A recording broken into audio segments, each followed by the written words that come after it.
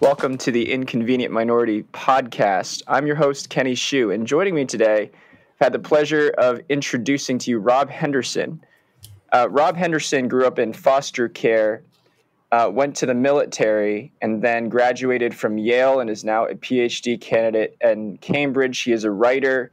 He has highly praised columns writing specifically about the luxury beliefs of the elites, social class, race, identity, sex, and we'll be touching on a lot of these topics here today. But Rob, it's great to have you. Thank you, Kenny. It's great to be here. Yeah, of course.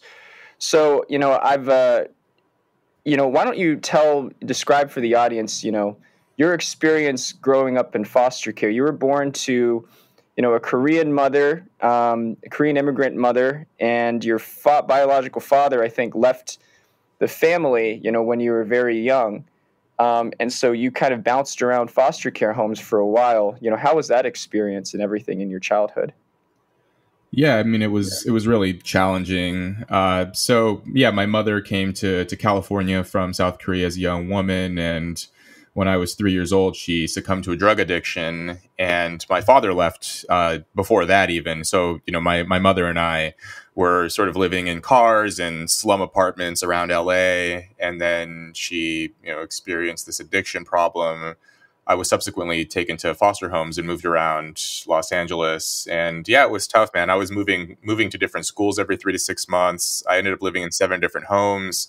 Some of these homes had, 8 or 10 plus foster kids living in them. So I had a lot of foster siblings that were kind of coming and going. I mean, that was really a struggle for me because it wasn't just that I wouldn't know what home I would be going to next, but I wouldn't know which of my foster siblings would be leaving and who would be joining us the next day. So it was just a total chaos or sort of a chaotic situation, totally disorderly environment. And yeah, as a consequence, I mean, I was, school was then the last thing on my mind. I was a really poor student. I just had no interest in academics. And yeah, it wasn't until much later that I started to take school seriously. But yeah, I was adopted when I was sort of later on in my childhood. And my adoptive family, there was a divorce. What age? What year? I was about, let's say I was almost 8 years old when that happened. But then about a year after that, my adoptive parents divorced, and then my adoptive father subsequently severed ties with me. And there was just like sort of separations, divorces, remarriage. I mean, it was just a totally chaotic situation. So even after I was adopted, the sort of family drama didn't end in my life. So yeah, oh my gosh. Yeah, it was really just a rough sort of youth that I had experienced. So that situation, the sort of experiences that I've had in foster care and in these sort of disorderly and turbulent environments have shaped a lot of my views. So tell me about the foster care system in LA, because I've recently been doing a little more research on foster care specifically. First of all, for the listeners, it's 75% women. Foster care is 75% women. Also, the foster care industry itself is very low paying. It's a low paying industry, and you work with foster care children who disproportionately are misbehaved and ill raised. This is a dispiriting industry. I don't know if you've gotten any wind of that, while you were in the foster care system, but what was your foster care experience like in terms of the people you were working with? Kenny, when you say 75% women, do you mean 75% of foster parents? Or no, 75% of foster caseload managers. So managers. Right. Yeah. So the sort of like social workers are women. That makes sense. I wanted to clarify because I think, it's pretty much, at least in terms of the kids themselves, the foster kids, I think it's about, at gender parity, 50-50 roughly. Okay. But like, of course, like when I look back on my, the homes I grew up in, it was like 50%. Actually, it might have been slightly more, but around 50-50 boys and girls in terms of my foster siblings. And then, I had 2 social workers, both of whom were women. One for the most part, like one primary social worker, and then later I had another one. But anyway, I mean, yeah, it's just a mess, man. Like I mean, to think about like what you have to do to be taken from your parents in the first place, and then to be put in the homes, like that's already like the kid already experienced like a ton of sort of hardship, and then in the homes themselves, it's even worse. I mean, like a sort of a snapshot or like an example of how challenging these environments are. So I was recently looking at data from the Los Angeles County foster care system and the sort of high school graduation rates in LA County as a whole. And so if you look at LA County as a whole, about 87% of kids graduate from high school. So that's overall 87% of all the students in LA County graduate from high school. And then if you look at the bottom quintile, the sort of the poorest kids in LA, what's the high school graduation rate for them? And it's also 87%. So it's actually not any lower. Poverty doesn't seem to have much of an effect on high school graduation rates in LA. But if you look at foster kids, any kid who has ever lived in a foster home, it's 65%. And so, one interpretation of these findings is that sort of living in chaos is actually more detrimental in terms of graduation rates than being poor. So it's actually, in a way, it's sort of quote unquote better to be poor than to sort of live in an uncertain and chaotic environment where you don't know where you're going to live next or who's going to be living with you next. So, yeah, I mean, and then the college graduation rates reflect this as well. I mean, if you look at the U.S. as a whole, about so overall, it's something like 35% of high school students in the U.S. end up graduating from college later. But for the kids in the bottom economic quintile, so the poorest kids in America, the graduation rate for them for college is 11%, and for foster kids, it's 3%. So it's actually, you're about 4 times more likely to graduate from college if you grew up poor than if you grew up in foster care. So it's actually preferable, in a sense, if you want to graduate from college, to be sort of raised in a poor family than to be raised in foster care. So yeah, I mean, foster care is like, as bad as it is to be poor in America, foster care is like, that on another level in terms of sort of your prospects and your educational and economic outcomes, emotional and behavioral, and I mean, all these things. It's just a really, really tough situation for kids. Well, that comports with, basically the subjects of all of the guests that I've been talking about on the Inconvenient Minority Podcast, because the thing that I've been stressing over and over again on this podcast is that it's not the low income necessarily that causes all of these, poor life outcomes and things like that. It's the certain cultural factors that are associated with these people, but don't specifically derive from low income-ness, that creates these life outcomes. And part of it is, the rate of people living in the foster care system.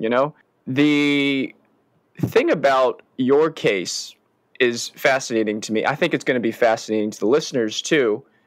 You clearly you clearly bucked the trend somehow in terms of being raised in foster care.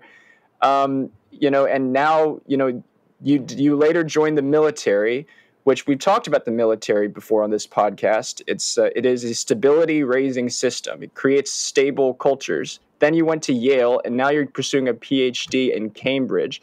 To what part of your life do you attribute the ability to transcend those supposedly dire circumstances in which you were raised? Yeah, a few years ago, this was about 3 years ago, I wrote this op-ed in the New York Times documenting sort of how I ended up becoming relatively successful given the turbulence of my early life.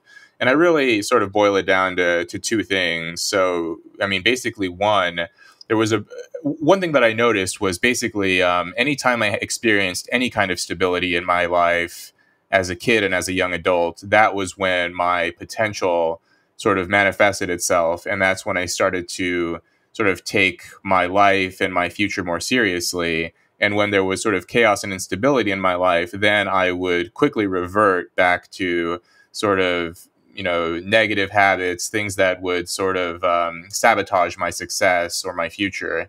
And the other thing is personal responsibility, sort of accepting that, it's not my fault that I ended up with this sort of really unfortunate sort of hand that I was dealt in terms of my foster, with the foster care, the homes, the sort of what family happened to adopt me, and all of the subsequent chaos there. Like that, none of that was my fault as a kid, but no one was going to fix that for me.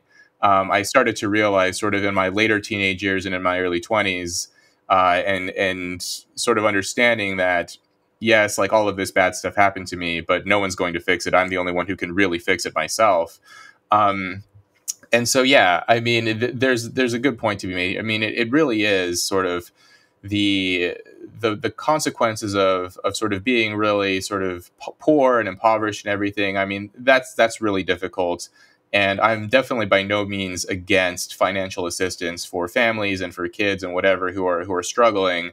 But I think at least as important, and possibly more so based on the research I've seen, is that sort of stability and safe and secure homes for early environments for young kids is critical as well. And so you were saying earlier, what was this? I bucked this trend or whatever.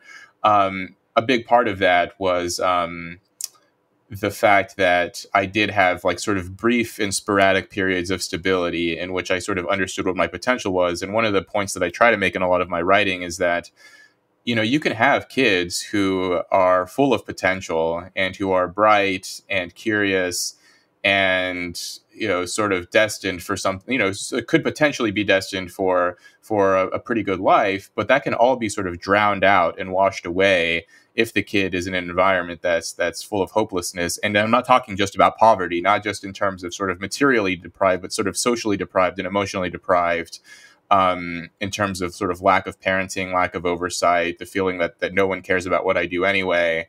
So all of those things are important. And the other point I want to make here is that it doesn't even matter. Like, to me, I think like a lot of the goals that we focus on in terms of what's good for kids, educational outcomes, employment, occupational prestige, all of those things, I think are secondary concerns to actually like what the subjective experiences of kids living through horrible environments. So people will say, oh, we need to care about foster kids or poor kids or whatever because they're not graduating from college or they earn less overall in their lifetimes or whatever. And those are all important things to talk about. But really, I think the reason why those environments are bad for kids is because the kids in them are experiencing a lot of emotional pain.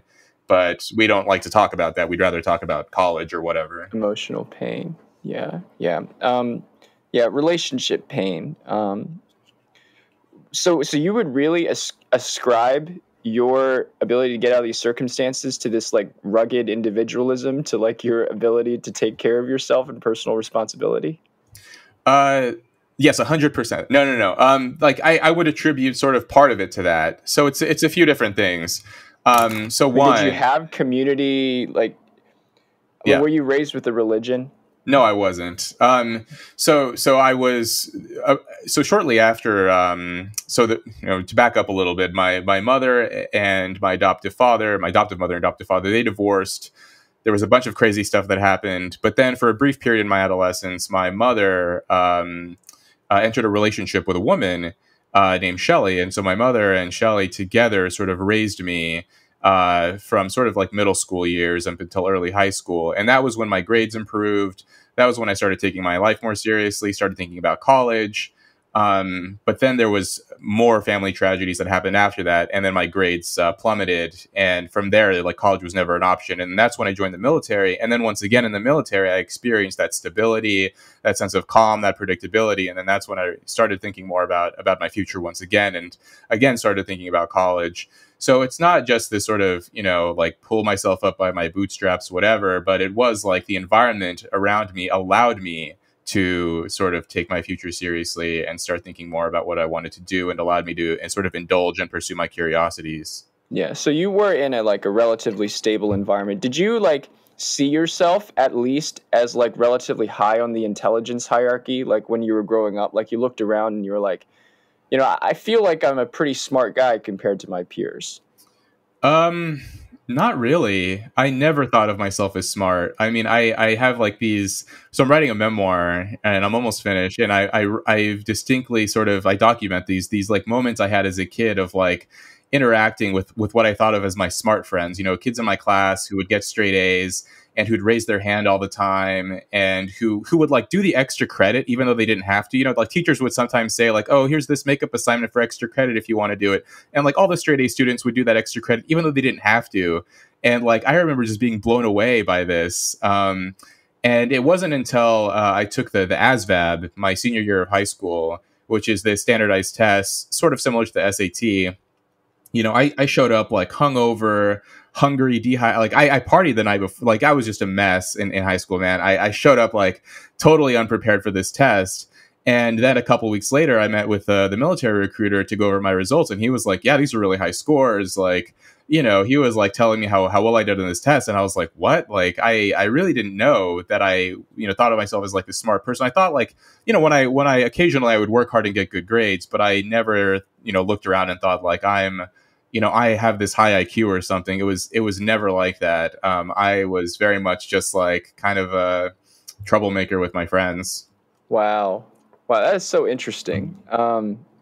I think you have a really, incredible background going into college and everything like that. And so this next part about what I wanted to talk to you about is about college. And you had a circuitous route into college. You started off in the military.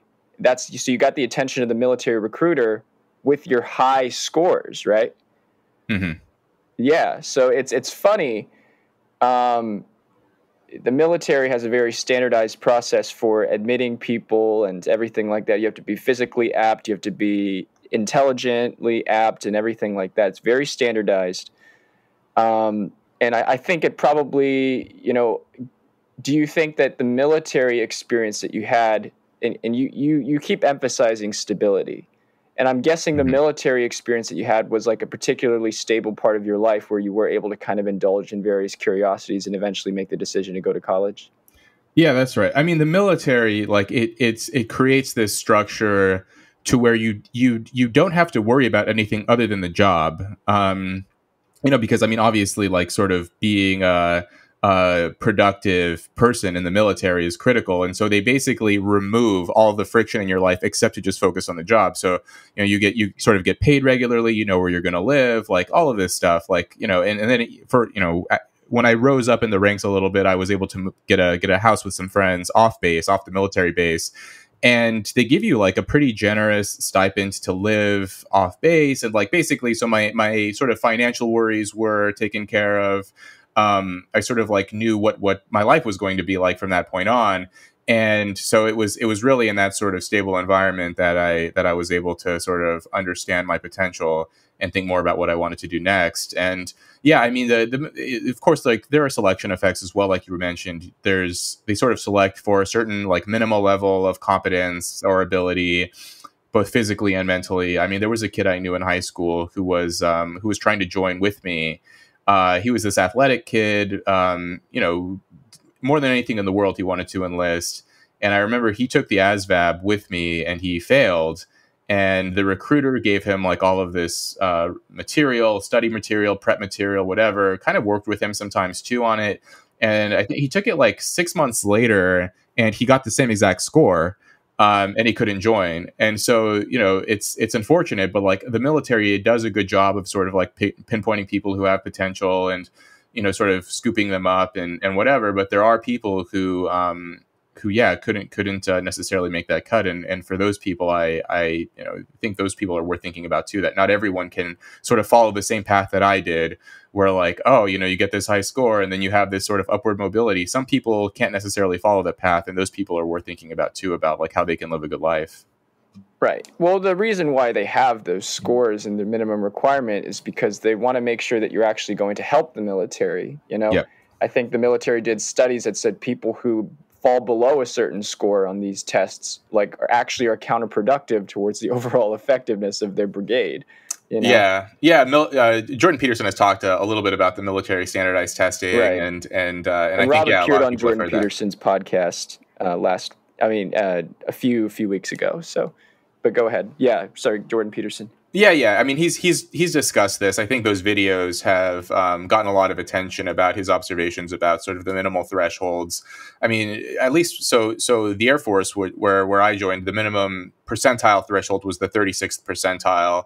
I don't actually know like what the sort of how that matches to specific IQ number or whatever, but that's sort of the floor. The lowest you can score is the 36th percentile to enlist, and I think it's like 31st percentile for the Army. But basically, like if you're in the bottom, roughly the bottom 1/3 of test takers for the standardized test, the military just won't let you in.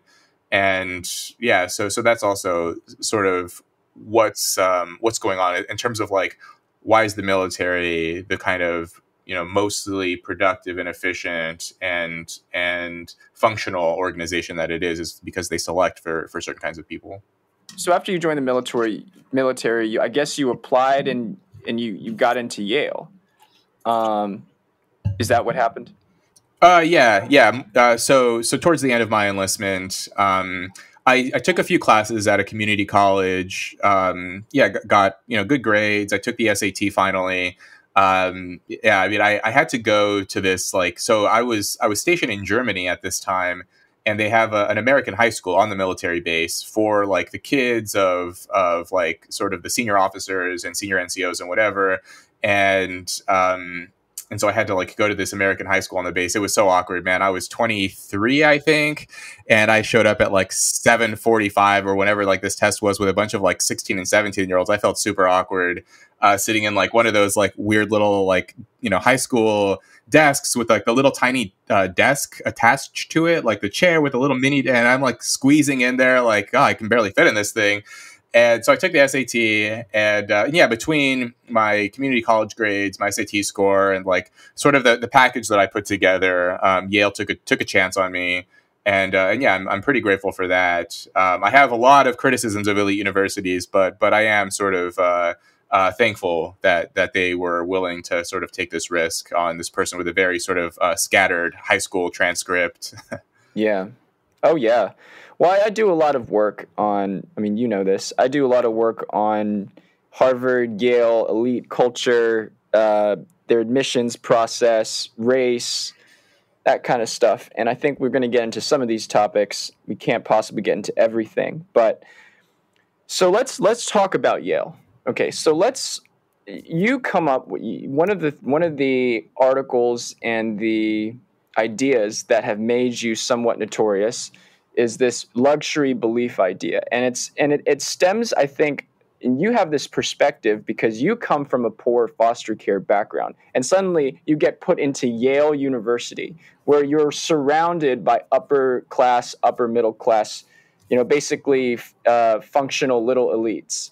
And these people have very different beliefs that you ever had, and one of the things that you talked about, I think, on the Jordan Peterson podcast was, for example, the belief in colorblindness, right? I mean, colorblindness has become a part where, like, most working and middle-class people are like, yeah, I don't see race. I don't treat anybody differently because of their race. But only the elite class is, I guess, intelligent and is intelligent enough to understand that even though they say that, that's not what they really mean. They have implicit and unconscious biases, and they see color even though they don't see color. And so that is one example of sort of the disconnect between middle and working class beliefs and values and upper elite working class beliefs and values. And what do you think is like the fundamental difference between the upper middle or, the upper elite class at Yale that you saw? And like, if you had to explain this paradigm shift in like one sentence or just one trait, what would it be? Well, I mean, it would definitely be my luxury beliefs idea. So luxury beliefs I have defined as ideas and opinions that confer status on the upper class while often inflicting costs on the lower classes. And there are a variety of sort of examples I can get into, but just to sort of lay out the idea very briefly. So in the past, sort of the upper classes would display their social status with material goods. This has been documented by sort of old school sociologists and economists, Thorstein Veblen, Pierre Bourdieu, and some others, who basically sort of show like how the upper classes back in the day would sort of wear fancy clothes and, sort of tuxedos, evening gowns. They take up expensive hobbies. And this was a way for them to show off their high social rank. Well, fast forward to today, and it's become, I think, a little bit less prestigious or a little bit more sort of vulgar or gauche to display your position with material goods, at least among sort of Ivy League educated people who go to elite colleges. Often they sort of dress down. There's not like this desire to sort of stand out. I actually noticed this was about 2 weeks ago, I was on a flight and I walked through first class and I noticed that the people in first class dressed exactly the same as the people in coach. Whereas about 40 years ago, this wouldn't have been the case. Like you would have been able to tell like which passengers were about to get on the plane to first class and which ones were going to sit in coach. Today, they look about the same. So how are the sort of upper classes distinguishing themselves? They're doing it with their sort of the beliefs that sort of get them to stand apart from sort of conventional and ordinary, like you were saying, middle class and working class kinds of people. The colorblindness one. So this is kind of a new idea that popped into my head. I mean, it's just fascinating to me how when I arrived at Yale, how much sort of racial consciousness there was, and this sort of emphasis on identity and where you come from and sort of what ethnic category you belong to. Whereas when I grew up, it wasn't really like that. So I grew up so after my foster homes in LA, my foster siblings, by the way, were like very sort of whatever, ethnically diverse. Like I was usually like one, maybe sometimes there was like another Asian kid. And then there were like a few white kids, black kids, Hispanic kids. Like, yeah, it was just like a hodgepodge of different people. And then when I got to Red Bluff, it was like mostly working class, white and Hispanic people, a few black people, a couple Asians. I remember, and this is like sort of like, the median household income in Red Bluff when I grew up there was $27,000 a year. So definitely like sort of on the lower end of the socioeconomic scale. And yeah, it was just like race was not treated as a big deal there. And then in the military, which I think is like sort of a more middle class or lower middle class, at least on the enlisted side, that kind of like organization. Although like there's actually been a study on this that basically the recruits that enlist in the military tend to disproportionately come from the middle class. Again, race was not treated as a big deal there. You were mostly judged on your competence and your ability to get the job done, what your rank was. And then I get to Yale and it's like, very much sort of this racialized environment, and people are very preoccupied with identity politics and of course, not just race, but also gender and all these things. And I was just sort of blown away by this. Like, okay, I remember sort of thinking that like we were supposed to be like judging people as individuals and not as whatever member of whatever group they come from. And to me, this is a sort of a circulation of beliefs to signal status, such that in the past, back when America was a very racist society, it was the upper classes who were championing colorblindness and judging people as individuals and not by the category they happen to be a member of. And once that belief trickled down throughout society, and to the point where sort of the working and middle class accept that as a good ideal, now the upper classes are like, okay, well, now how do I distinguish myself once again from those people? Well, they're now reintroducing sort of race and all these other kinds of identity divisions to distinguish themselves once again, and once again making race a prominent part of our everyday lives, so that they can signal, like, I am not, one of you little people who don't care about race. We should care about race. And by not caring about race, you're just revealing your own ignorance or your own lack of education or sophistication.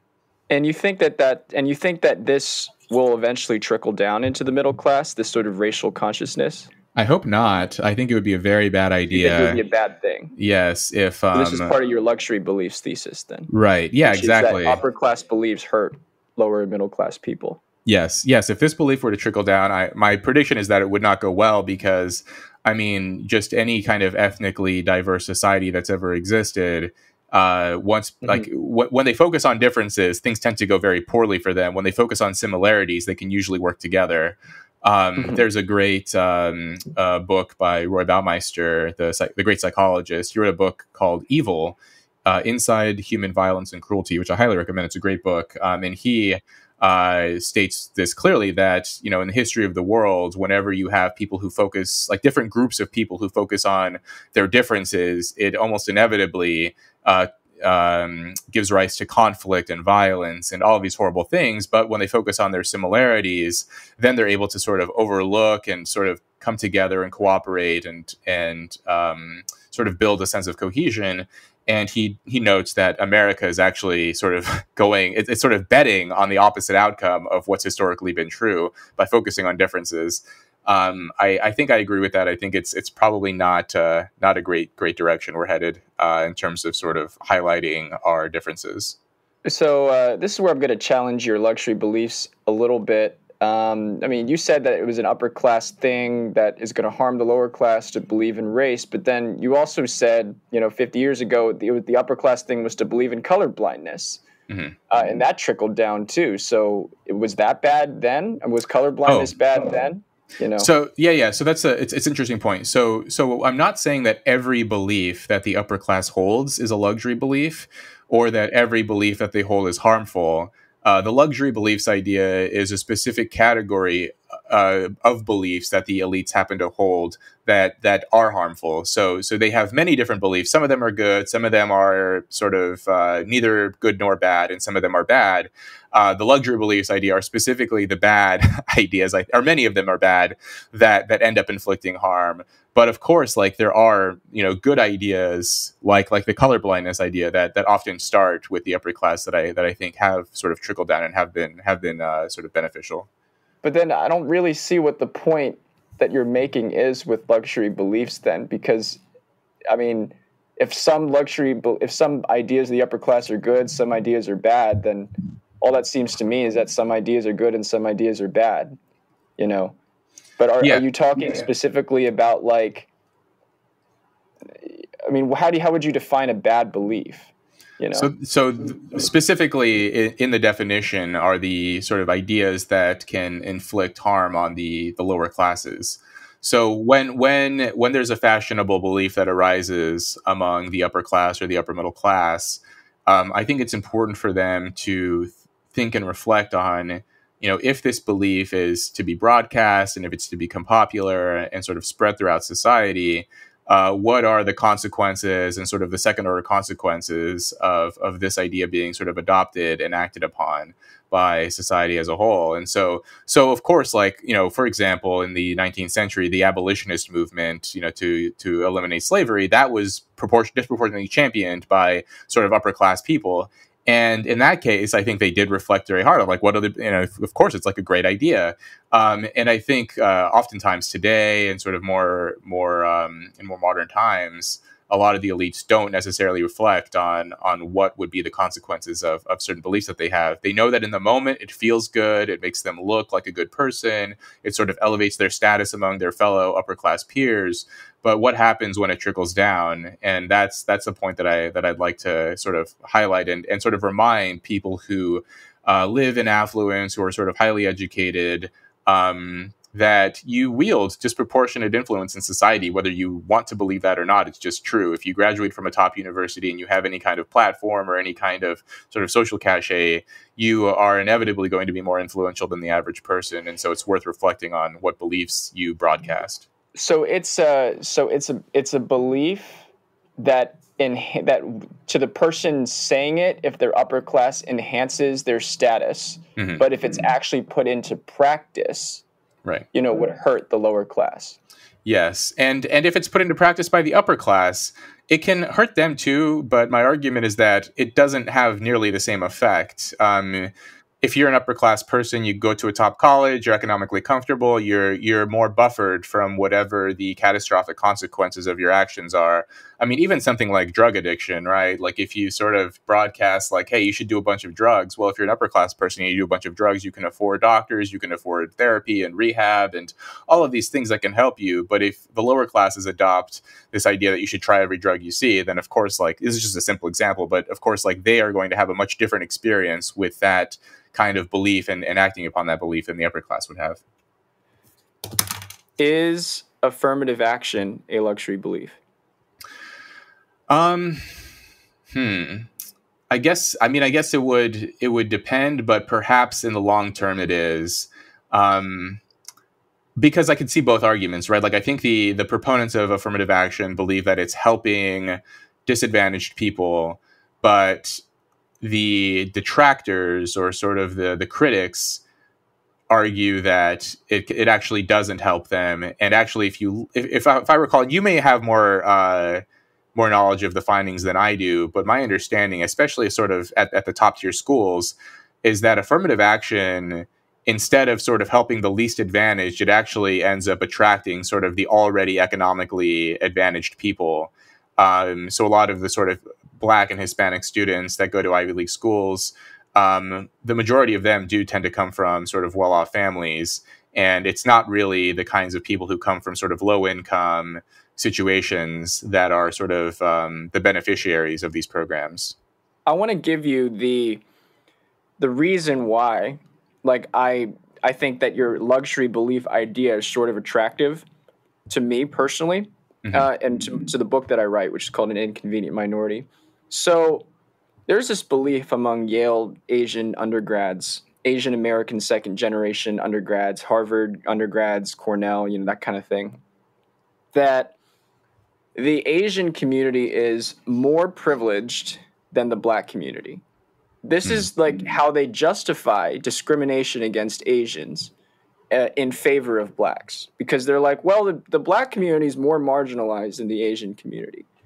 And I guess it's easy for them to say because it makes them look nice and woke, and it makes them seem all moral and virtuous. Like, man, the Black community gave us everything. We should fight for them. I'm willing to sacrifice, on behalf. I think the Asian community should sacrifice on behalf of the Black community. But of course, none of them would ever sacrifice their admittance spot at Yale for a Black person. And this, to me, represents the epitome of what a luxury belief looks like. Interesting. Because I mean, you need to read the story of Eileen Huang, who is a Yale English major, who wrote in this blog called ChineseAmerican.org, where she says we owe everything to the Black community, and not only that, anti-Black racism is embedded in my Asian American community. And the way that she cites that is, she cites some isolated, Asian grandma incidents pointing out, that you shouldn't date Black people or something like that. And sure, I mean, yeah, of course there are like Asian grandmas who have those beliefs, but they're like Black grandmas who don't like, they're Black grandpas who don't like Asian people either. And to think that like Asian people have somehow universally have had it better than Black people in this country, I think that's sort of the definition of kind of a cultural arrogance. Like, you clearly have not seen people in Chinatown in New York City and Flushing, or you clearly haven't seen the Korean shopkeep owners in Los Angeles. This is where, like, I become attracted to the idea that there are people who will assert beliefs simply for virtue of their own status, beliefs that like they're willing to even put down their entire community just to assert this kind of virtue signaling status. What do you think? Yeah, I mean, I wrote a whole article about this last year called "Why Young Asians Are Now Woke," and it's an Unheard the website, and I basically sort of discussed this idea at length of like what's going on here. Like why are sort of so many young Asian Americans adopting these sort of like woke beliefs, and why are they like often, especially the higher up the education scale you go among Asian Americans, the more in favor of affirmative action they are. Why are they more in favor of diversity initiatives and so on, even though, there is sort of documented evidence that these elite schools actually sort of discriminate against Asian Americans? And so what's going on here? And I basically make this case that like, there's a reason why the higher up you go in education, the more they're in favor of these things, is because that's how you sort of fit in with the sort of upper class American culture. Like, that's what you have to do. I mean, so then I sort of document sort of the, what class means in America, and maybe in other countries too, but specifically in the U.S. context, if you want to join the sort of upper class or the elites in America, it's not enough to just have the same resume as them. You also have to have the same beliefs and opinions on social and political issues. And so if you want to, it's actually an indicator of assimilation in a way. I mean, this Eileen person, it sounds like she is doing her best to assimilate. That's what you have to believe now to rise in America. If you want to sort of be sort of praised and validated and climb up, people who, groups that sort of attend Ivy League schools and sort of live in that sort of strata of society, you have to have those kinds of beliefs, even though often it is detrimental to sort of working class Asian Americans. So of course, like if you are an Asian American student and you get into Harvard or Yale or whatever, then you can talk all day about how great it is that they have these diversity initiatives. And even though they, even if it's not their conscious, even if it's not conscious, they do as just a result of what they do, they discriminate against Asian Americans.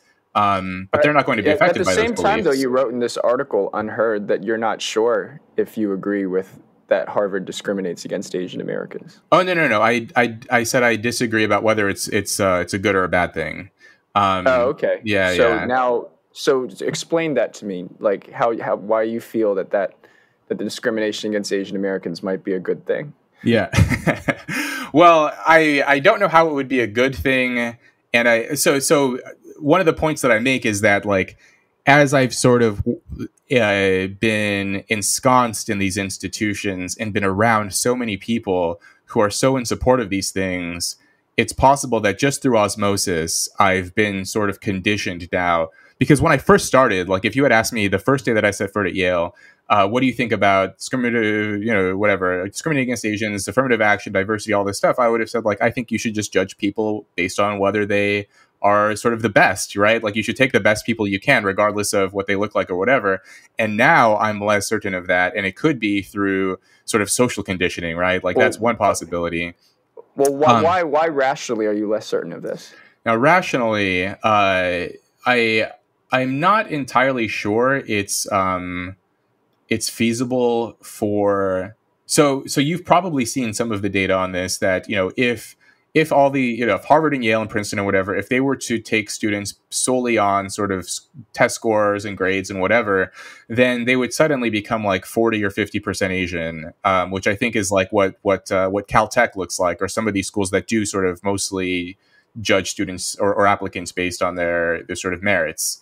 I'm not sure how feasible it is for the future ruling class to look so different than the population as a whole.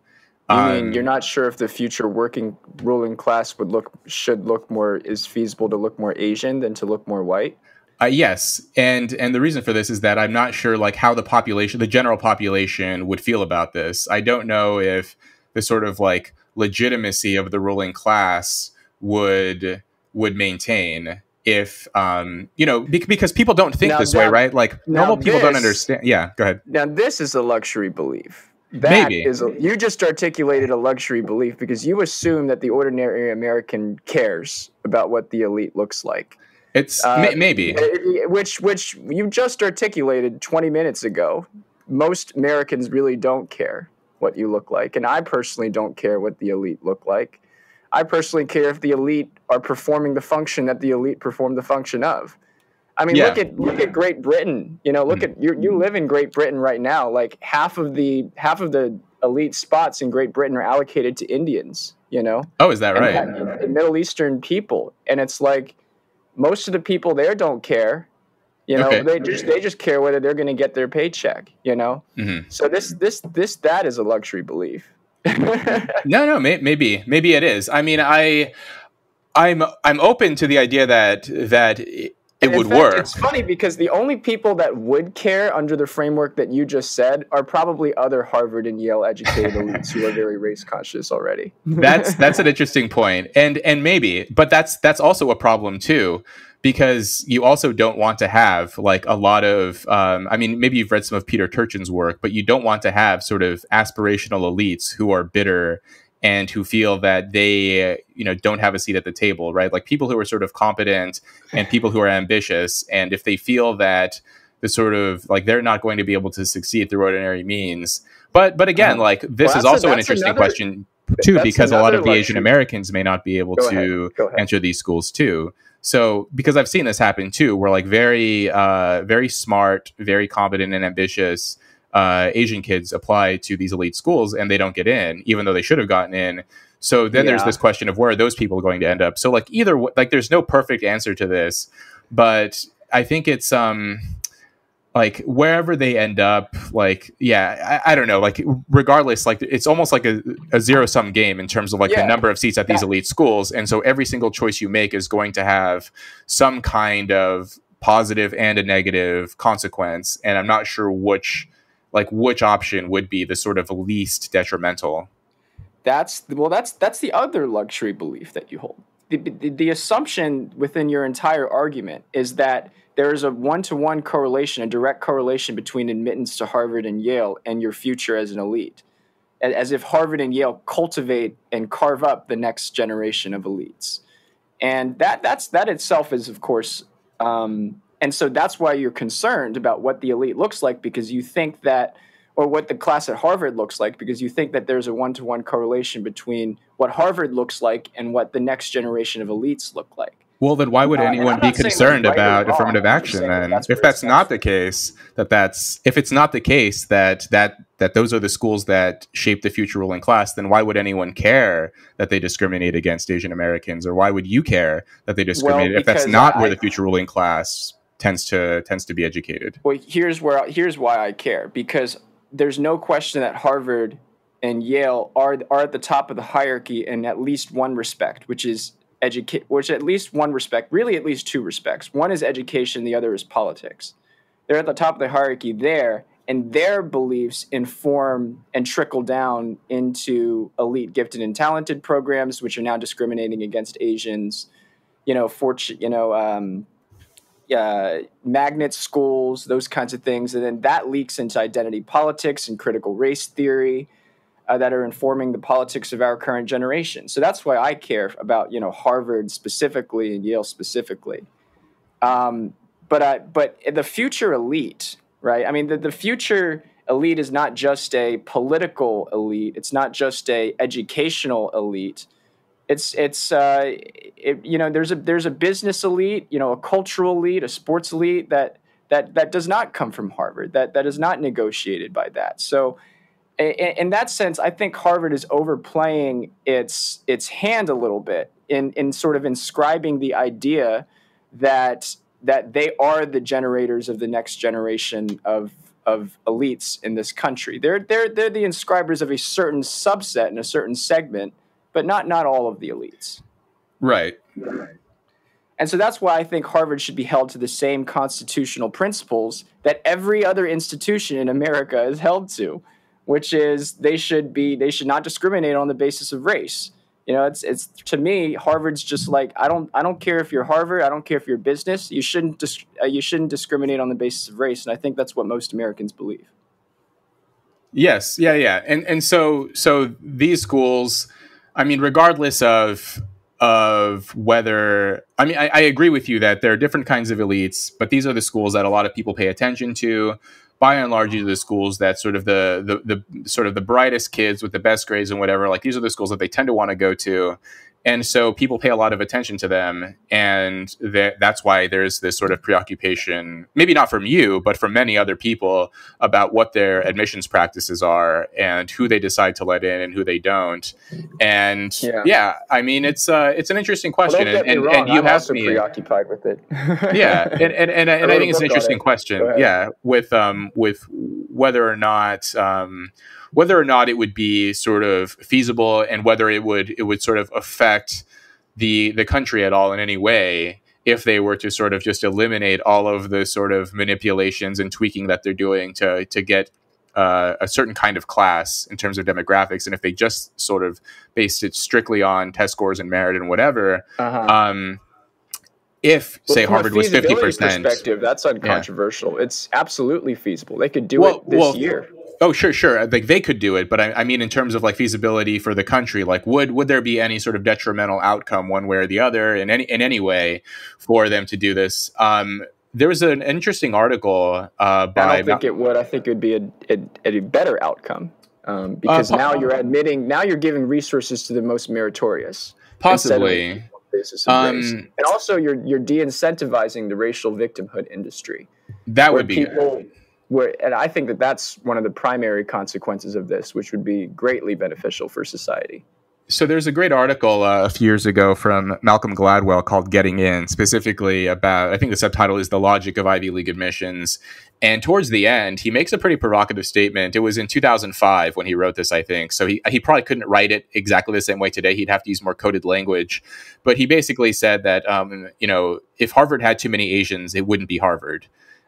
Meaning that the sort of social cachet that it has, the sort of prominence and respect and all this stuff, right? Like, it would be a different kind of school. It wouldn't be the same Harvard that we know if it were to be 50% Asian. I'm not sure if that's true. I think a lot of people at Harvard probably secretly do believe that that's true.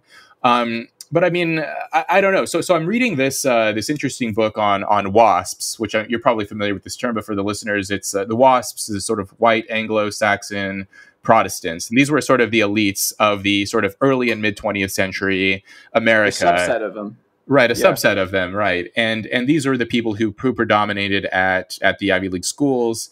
And one of the points that the author makes in his book, it's just called WASPs, is that the way that they set up their institutions is that they wanted different kinds of people to intermingle. So they wanted sort of the sort of old money families who actually didn't have money anymore, but they still had the family name, right? Like, they were sort of economically on the decline, but they still had this strong name and the strong sort of social recognition. They wanted those people to interact with these people who had new money, these sort of nouveau riche people who had a lot of money, but they didn't have much social cachet. And they wanted these people to intermingle and come together. And this is sort of like what gave their clubs and these universities and whatever, all of their organizations that they formed, this sort of brand and status power that they had. And I think, like, the schools are still doing that to this day. So if they were to just focus on one kind of status, one kind of idea of who should enter these schools, which is just the highest test scores and the highest grades, they could arguably be missing out on all kinds of other kinds of people. My friend Razib Khan has written about this too, about like what Harvard is trying to do, and they're basically trying to get the elites from every kind of activity and whatever, like family and idea that you can have, right? And so athletes, for example, like, is there any reason why an athlete should get any kind of should be shown any kind of favoritism in admissions for an institution of higher learning? Probably not, but it makes Harvard look cool to have athletes, right? Well, I mean, at this point, you're making an assertion that Harvard should not be a primarily academic institution. Oh, I'm not saying it shouldn't be, but this is just in practice, what they end up doing. Well, this is what I'm saying. Mm-hmm. If Harvard's job is now to actually cultivate elites, social elites, and socialize them, then they're not a primarily academic institution anymore. Mm-hmm. They become no different from just another country club. And you know what country clubs don't get? They don't get 501c3 status. Well, actually, I 100% agree with that. They should be taxed. To assert what it does, is that it says it's a primarily academic institution. That's what it puts on its 501c3. That's why we give them huge tax breaks. That's why they have $40 billion of untaxed endowment in this country today. It should be taxed. And okay, good. Well, and now you're making the assertion. Actually, Harvard's purpose is not really academic. It's actually social. It's actually a country club. And I'm like, okay, fine. Then let's call Harvard for what it is. It's a country club, and let's treat Harvard for what it is. Yeah, well, Harvard itself, there's a lot of doublethink in these institutions where, they want to call it, and to a large degree they are, whatever, like they have classes, they have professors doing research and all this stuff. But in terms of like the undergrads who enter these schools, I mean, let's be honest, it is like, at least as much a country club as it is an institution of higher learning. So yeah, I'm 100% in favor of taxing the endowment. And in some ways, like, look, like I don't like that these institutions are like, I don't like that they have the prominence that they have. I mean, I went through, so when I was writing my memoir and just like a lot of the writing, I went through a period of sort of resentment that the only reason why, like when I talk about sort of foster care and childhood issues and all this stuff, the only reason why people care about what I'm saying is because I went to Yale. Like, that's not right. There are a lot of kids who have a lot of people who went through hardship. You really think the only reason why people care about what you say is because you went to Yale and not because your writing is actually good? the only reason why people sort of discovered my writing and all this stuff, like, yeah, I think a large part of it. It's not the only reason. It's not the only reason. True. I had no idea you went to Yale before I discovered your writing. I just liked your newsletter because you talked about sex and dating and social hierarchies of human nature. And I was like, this is pretty cool. I didn't care that you went to Yale. And furthermore, I didn't go to Yale. I went to Davidson College. I just started writing articles and people liked me for what I did. And then I got a book deal for it. You know? Yeah. Also, maybe if I went to Yale, maybe it would have been slightly easier for me to get my book deal. But I don't think people cared about my writing because I went to one university or not. I mean, that's great. But I think that had I, like, it's just undeniable that not necessarily everyone, but many people would not have who so the New York Times, for example, like the New York Times, they wouldn't have accepted my writing if I hadn't gone to a certain kind of school. There are other places too, in all likelihood. Even the way that I mean, there were just a lot of things that would have gone differently for me. I'm not saying like no one would have discovered my writing or that it would have been, you know, like no one would know who I am or something like that. But it definitely made a difference in terms of like how I was able to sort of get the attention of certain people and sort of alert them to what's going on in the foster care system and what's going on with kids. Do you have proof that if you didn't go to Yale, no one would have cared, or no one that you thought was important would have cared? I mean, what do you mean by proof? I mean, I think it's just like, do you have somebody saying to you, man, I really liked your writing, but dang, dude, if you didn't go to Yale, I wouldn't have published it. Kenny, you know that no one's going to say that, but it's just the case that this is just how it is. And it's not even necessarily like, what do you mean it's the case that this is how it is? How do you know this? So it's not, so if you, no one's going to say that. No one's going to say, oh yeah, I'm not going to publish. Yeah, no one's going to say it. No one's going to say that. But, so then how do you know it's not even just it's not even just the brand name of the school or whatever. It's also the kind of people that it puts you in touch with, the kind of people that you're around. Like, it's just a different kind of environment. And yeah, it's just, I don't like that that's the case. Anyway, like I said, I went through like this period of resentment that like, oh, the only reason like this person is talking to me, or the only, like, this is like a large part of the reason why, and it's not right that this is the case. I mean, there are people out there who have also had like the same kind of experiences as me, and no one's listening to them, and that's not right. And like, yeah, I mean, maybe they could also have taken the same exact route I did, or whatever, but not gone to Yale, gone to a different school or whatever. But yeah, I think that certain kinds of people are more likely to listen to you depending on what kind of school you go to. Maybe not you, maybe not the people listening to us right now, but there are people who think that way, especially people who attend these kinds of schools. They judge you for better or worse, and mostly for the worse, I think, in terms of sort of where you went to school or sort of like what your credentials are. Yeah, you know what I would call those people? Idiots. Yes. To judge people on some silly credential or some credential instead of to judge them on their merit, that's idiotic. Yes, and that's the way that a lot of these people think. And so and there's yeah. You know, I didn't go to Yale. I didn't go to Harvard. I applied to Princeton. I got rejected. I applied to Wharton Business School. I got rejected.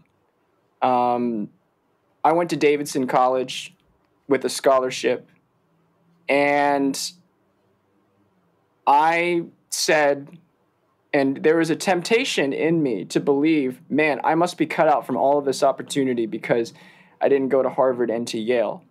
But then I just sucked it up, and I just realized, heck, well, if there is, so be it. But I'm put in the situation I have, and I'm going to start writing, and I'm going to start doing what I love. And what I found was it was hard to place my first article, but when I placed my first article, it was easier to get my second article. Mm-hmm. And after that, it became easier and easier, and I moved up every publication. I started off with some conservative publications. I moved up. I got to New York Post, finally got in the Wall Street Journal. I got a book deal. I really don't think your elite credentials really define your ability to get opportunities. Oh, not at all. No. It's just different, man. Like, of course, like there's different ways you can sort of find success in your life, and the kind of school you go to may give you like a very slight advantage or whatever in certain instances. But of course, like there, like most people who are successful do not do not go to like certain kinds of schools or whatever. That's just not the case. So I agree with that. But look, like I guess what I'm saying is the kind of people, in my opinion, who need to hear certain criticisms the most are not necessarily going to accept those criticisms from people outside of their sphere. So if I want to discuss the sort of shortcomings and the narrow-mindedness of people who come from elite colleges, it just helps that I happen to have been around those people and sort of understand the way that they think.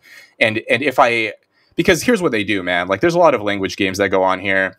So if you don't go to these schools and you criticize them, a lot of them will say, "Oh, you're just bitter because you didn't get in." Like that's just how they think. That. Yeah, I'm sure you've gotten that. A lot of people like, yeah. So that's just how they think. Like, oh, this person is just like bitter, or they weren't good enough, or whatever. Like that's just the way that their minds work. They're not all of them, but a lot of them. Unfortunately, they also have a prepared defense for if you do sort of go to one of these schools and launch criticisms at them and ridicule them and try to point out some of their flaws the way that I do. And what they do in this case is they'll say, well, you're just a hypocrite. Like you went to this school too. Like, oh, here you are sort of railing against elites. Well, aren't you an elite? Didn't you go to one of these schools, man? Like, and so they have like these prepared defense mechanisms in place so that they never have to accept criticism. But in the second case, they are sort of once they sort of drop that initial defense, then they sometimes, not always, but they are sometimes more willing to accept that kind of criticism. Once I point out to them, like, yeah, okay, but like, just because you enter somewhere doesn't mean that you can't criticize. Like, okay, so if you get a job at Goldman Sachs and you criticize Goldman Sachs, does that make you a hypocrite, or can you still like point out reasonable flaws of that institutions or that organization? So anyway, yeah, I mean, all this is to say that like a lot of those people deserve criticism, and in some cases they won't accept it unless they're hearing it from like a quote unquote someone who sort of went to the same school as them or whatever. Yeah. Well, I think that's really interesting. I guess I want to close with your whole, I guess, your outlook on life. I watched your podcast with Jordan Peterson.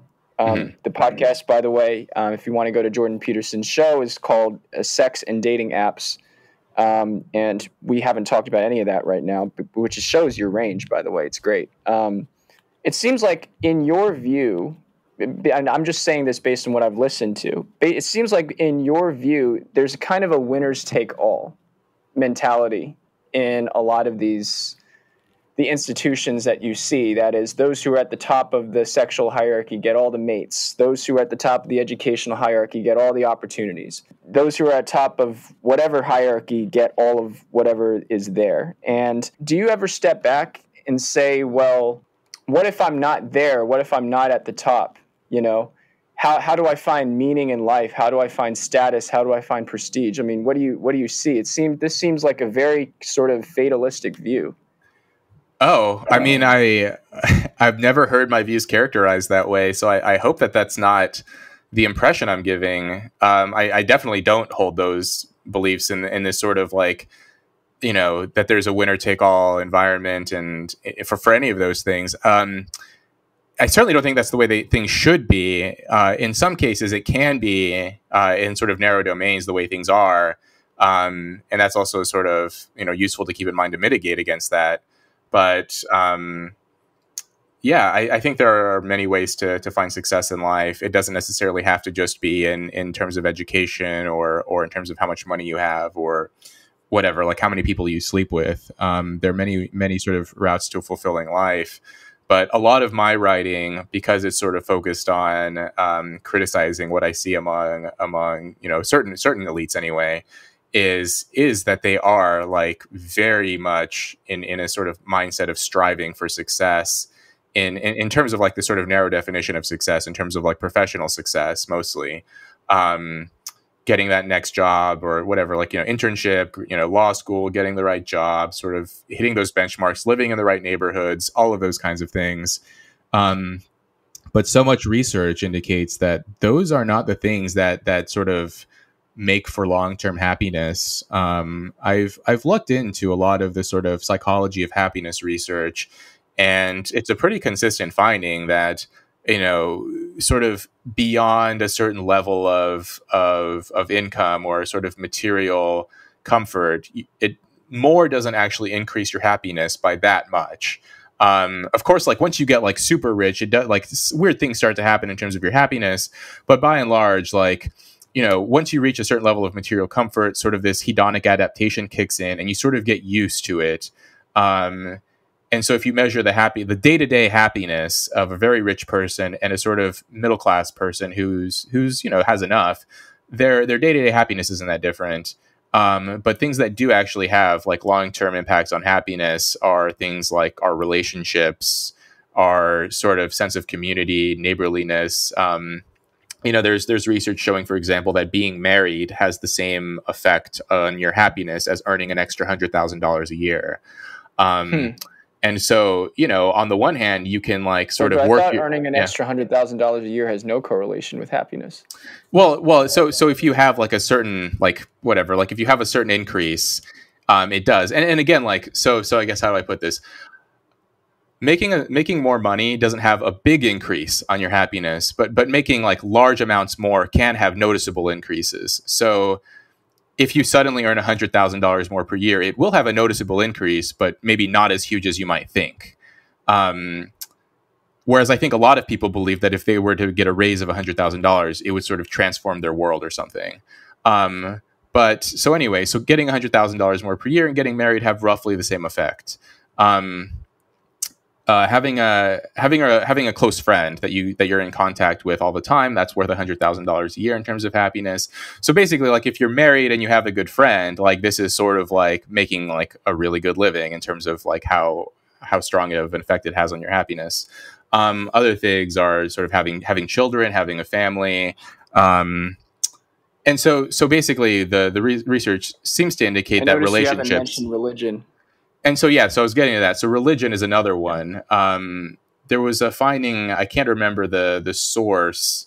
I can send it to you if you're going to like links to show notes or whatever, but basically found that if you're in the bottom socioeconomic quartile, attending a religious service weekly has the same effect on your happiness as moving to the top income quartile rather. And so there are like all of these other sort of routes to living a fulfilling life besides trying to like maximize your earnings, right? And so in terms of like the cumulative effect, it can actually have like a pretty big increase. So you were saying before, well, I thought $100,000 doesn't have an effect. It's a small effect, right? But if you have marriage, you have a close friend, you live in a good neighborhood, and you know the people who live around you, you attend a religious service. Like in terms of like the cumulative impact of that, suddenly like this is like starting to look like a really happy and fulfilling life. Or you can sort of work yourself to the bone and try to get that next promotion and try to fulfill your happiness that way. And it is possible. So this is the other thing, is that like people like you and me who sort of can find a way to sort of seek fulfillment through our professions or through our occupations, not everyone can do that. So this is a point that I make in one of my luxury beliefs articles, is that the vast majority of Americans don't go to college. They don't have quote unquote professions. They have jobs, right? They work 9 to 5. They get paid by the hour. They basically don't have this kind of job where you can sort of like indulge your creativity or your passion or or even just like, maybe if you don't enjoy your job that much, at least you're getting paid really well. Most people don't have those kinds of jobs. So how do those kinds of people live fulfilling lives? And I think like in those cases, relationships become all the more important. And it's just sad that like, I think a lot of our elites are not promoting that idea. It's much more about like, get everyone to go to college, get a better job, make more money, buy more things. And that's not necessarily the best path for most people. Yeah. Well, it's and by the way, I had no intention of like trying to characterize your beliefs in any kind of cynical way. I just mean to say like for example, when you talked about Tinder, for example, and you were like, well, the alpha male, one of my friends got like 10,000 matches on Tinder and stuff like that because he was of a certain height, a certain income bracket, a certain race. and everything. Like, he's it's funny. You say he hi. was so successful. I think that's how you described it. And I was like, is that really successful? I mean, in the end, you can only choose one. Well, success in terms of like whatever the game happens to be on Tinder, which I think a lot of people think of that as successful, right? Is like sort of how many hookups you can get, right? So it's not success in like the broader meaning of the term, but in this narrowly defined, like how many matches can you get? I think at least a lot of guys, young men, would say like that's sort of a measure of success. It's funny. I have to believe that women are wise to this game on Twitter too. I mean, do women not understand Tinder? You mean? I mean, on what did I say? Twitter. Tinder. Women. Twitter. Well, I have to believe that women on Tinder are wise, have gotten wise to this game too. Like, I can't imagine they really take seriously the idea that they can mate with this extremely high status person just by messaging them on Twitter, when this person probably gets like 500 messages a week or something like that. Yeah. I mean, I know much less about the sort of female experience on these apps, but I would imagine many of them are very wise to how guys tend to sort of interact with Tinder and all these other apps and what's going on there. I think Tinder, functionally speaking, is useless because it's just, I know that there are isolated cases where people actually develop relationships from there, but I think the structures are so disproportionate or are so out of whack that I think much of it is a waste of time. Yeah, I mean, it's interesting. So like at the individual level, that may be the case, but then like there's so much research now on how people end up meeting, sort of millennials and Gen Z, and it is like most couplings or most relationship pairings.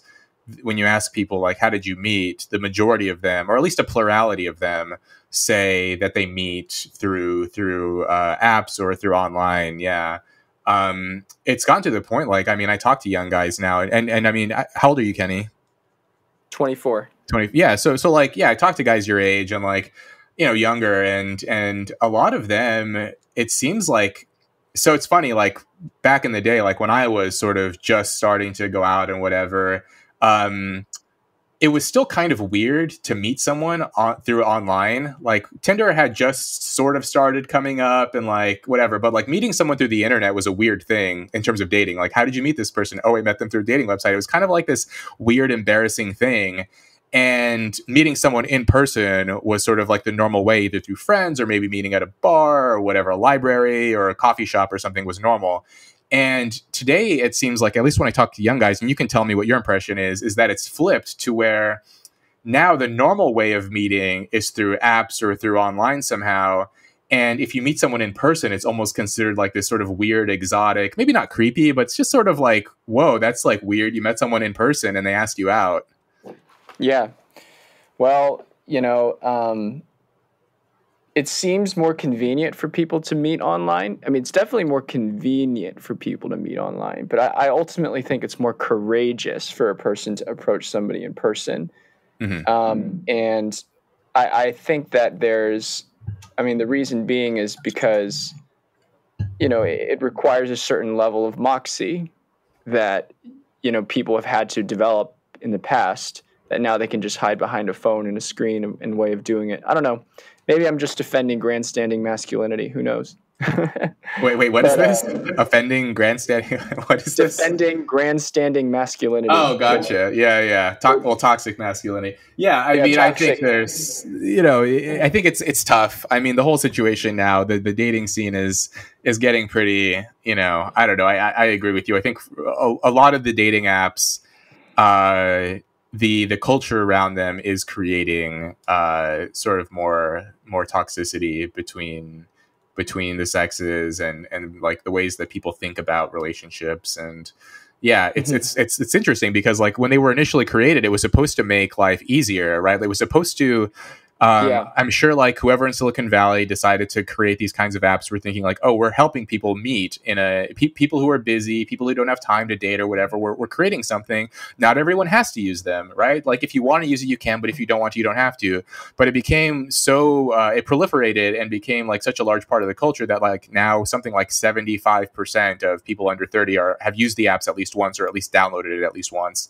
And And now it's like, if you look at sort of the relationship patterns, like, fewer people have been in relationships, like more people, more women, at least, I don't know about men, but more women today say that dating has gotten harder than it was 10 years ago. And then, if you look at the numbers of young men who report not having sex in the last year, like that's I think tripled in the last 10 years.